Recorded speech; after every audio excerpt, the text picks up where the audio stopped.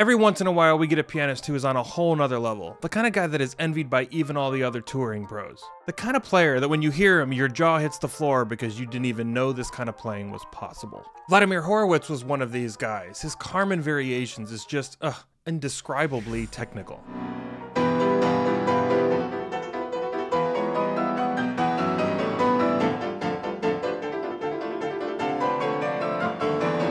But we're not talking about Vladimir Horowitz today. We're talking about an early stride player from the 1900s named Fred Morton, or as his friends called him, Jelly Roll. The technical playing facility of Jelly Roll Morton is just, indescribable.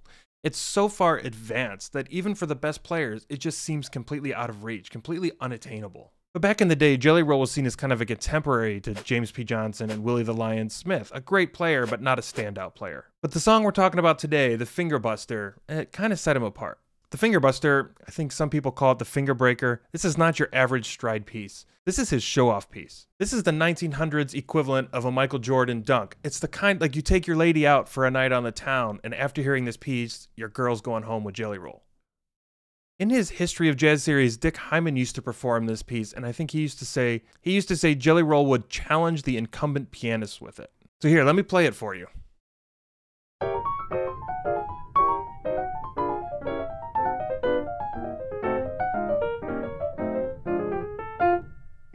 At second thought, maybe we better watch Dick Hyman play it.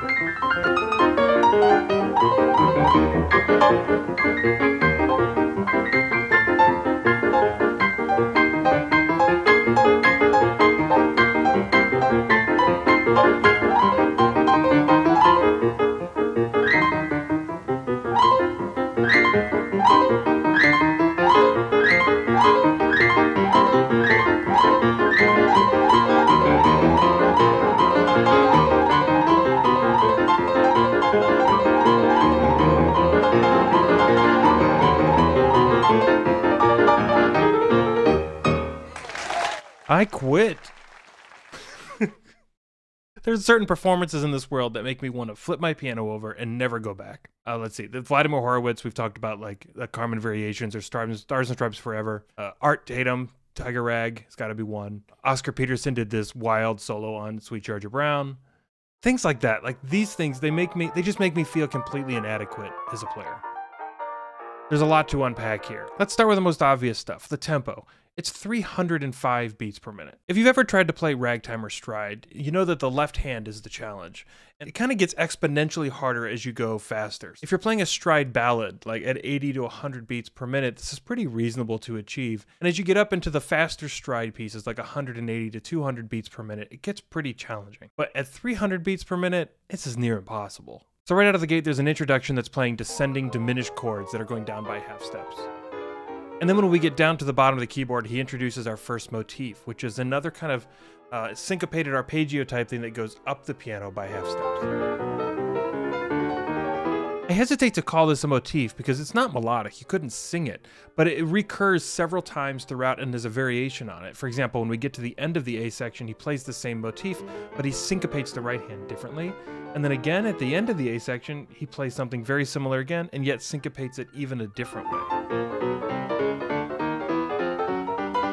So the notes aren't changing, but each time he plays it, he plays the rhythm slightly differently. He goes further and further away from the beat and then eventually comes back. So that's kind of the A section. We're exploring different rhythmic ideas for this motif he's created that goes up by half steps. When we get into the next section, he starts introducing us to a new melody, but the thing to watch here is the left hand. He's doing a really common stride thing where he alternates a bass note with a chord. Bass notes on 1 and 3, chords on 2 and 4. In a ragtime style, you might alternate 1 and 5 as your bass notes. In this style, he's going to actually start creating additional counter melodies, or at least he's going to walk up and walk down between the chords. At this point, he's not doing anything really different in stride than his contemporaries would have, but we can't ignore the tempo here. At 305 beats per minute, this thing is really fast. See, the curse of fast stride is that your arm wants to get tense, right? The faster it needs to move back and forth, the more your muscles tense up. And the funny thing is, when your muscles get tense, they move slower, right? They take more energy to move. So the trick to playing stride quickly is to keep your hands loose and go back and forth. But the problem with playing with a loose hand is that you sacrifice accuracy. And the remarkable thing about these players like Dick Hyman and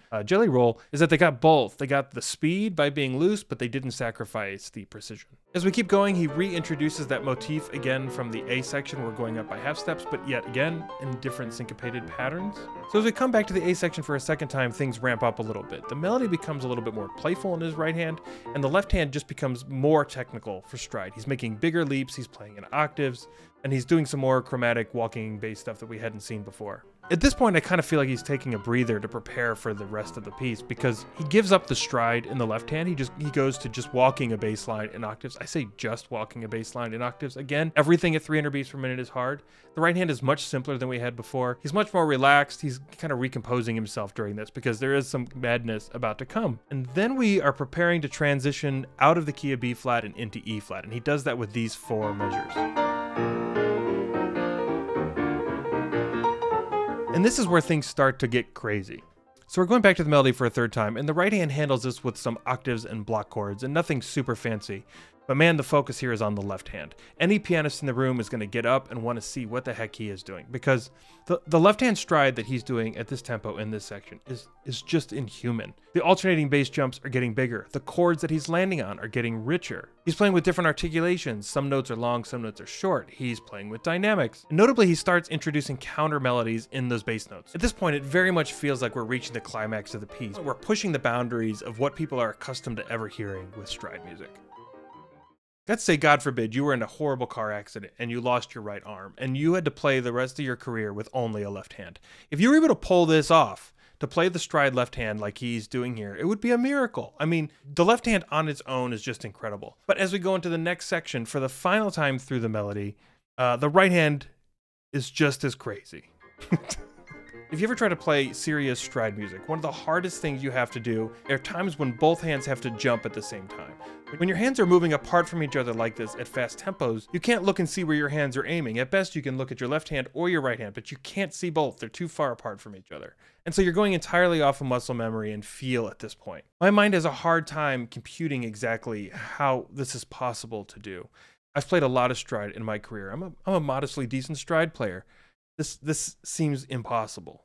We've talked a little bit about hand independence with our hands moving in different directions.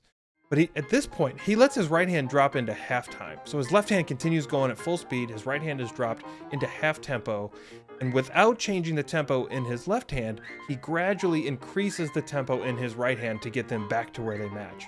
So his right and left hand are not only doing these crazy technical things on their own, but he's now taken his right hand and put it in a completely different. He brings the volume down, he slows his right hand down, left hand keeps going, then he brings them back together, brings the volume up, brings the tempos together, and then ends this thing with a bang. And just like that, in 2.5 minutes, he's played 12 pages. I've had people come up to me after I've been performing and say, "You've really been given a gift of music." And I cringe a little bit when I hear that, because what they don't know is just how many hours that I have spent practicing. And presumably Jelly Roll was a human being, and the reason that he was able to do these things is because he was just willing to put in the time and effort to get there. The amount of dedication that it takes somebody for years and years and years to get to this level is absolutely incredible. But Jelly Roll was playing 10 to 12 hours a day for years and years and years. So that's inspiring to me. There are certainly people in this world like Dick Hyman, and there are several other people on YouTube who have performed this piece and done so very well. Clearly it's not something I'm able to do, but it is inspiring to me to know that if I were willing to put in the dedicated effort, the time that it would take, that I too would be able to achieve this. You're going to see me challenge myself to play a song that was just barely on the edge of what I was capable of. You should check out this video where I learned how to play Charlie Parker's Donna Lee at full tempo.